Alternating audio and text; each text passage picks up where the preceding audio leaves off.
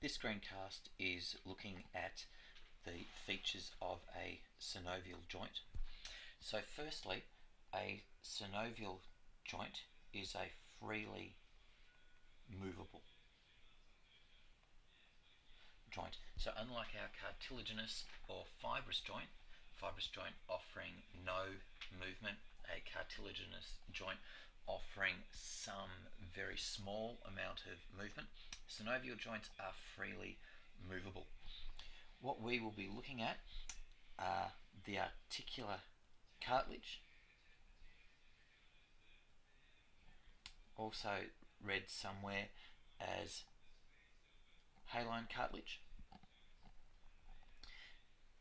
our synovial membrane,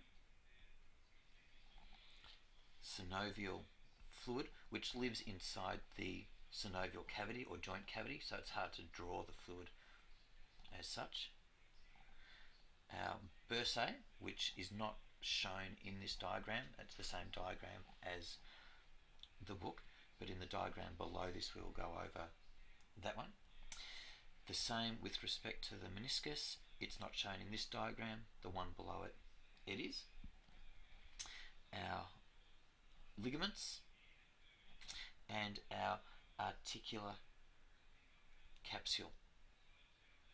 So the articular capsule is made up of the synovial membrane and also our fibrous capsule. So looking down on this slightly more detailed version, just going through them, our bursa, so we've got a number of them here, these areas here, they add to aid cushioning. So here we've got a bursa in between the anterior aspect of the patella and the skin, so allows softening. Here we have a bursa that sits in between the tibia, which is this bit here, and our patellar tendon. Here we have a bursa again that sits in between the tendon coming from our quadriceps and our femur.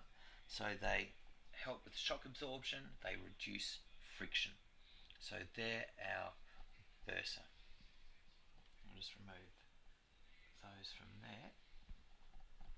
The next thing that we'll look at are our ligaments. So here is our posterior cruciate ligament that runs, and it would continue to run that way.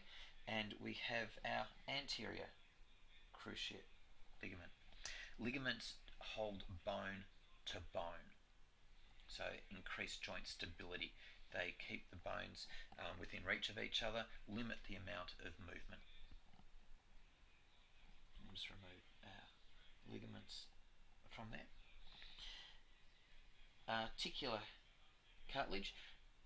Each bone has articular cartilage at the end of it. When these articular cartilage come in contact during movement with other objects, they secrete a small amount of fluid to aid with movement, decreasing friction. They're also used to absorb shock as well. And it's during the deterioration of this articular cartilage that would lead to osteoarthritis. So that's our articular cartilage. Our meniscus, which wasn't shown in the one above. So here's one, there's the other sitting in our knee. Again, wedge shapes, they help with shock absorption, for example when you're jumping, so that the knee, the femur and the tibia don't jar against each other, helps soften the blow. So meniscus help with shock absorption. I'll just remove those. Our synovial membrane runs around the inside of our synovial joint. So it would come up in around here.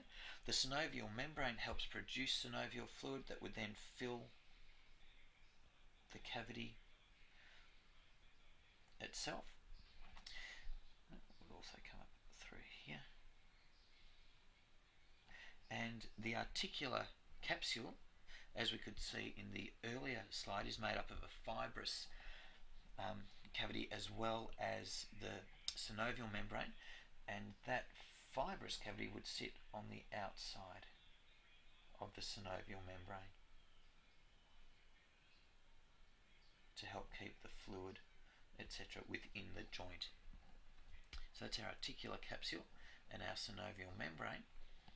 The synovial cavity is that area shaded in green that sits within the synovial membrane, and it's that contains the synovial fluid. The synovial fluid is, for example, like oil within an engine. It helps lubrication, helps movement to occur freely, and decreases friction.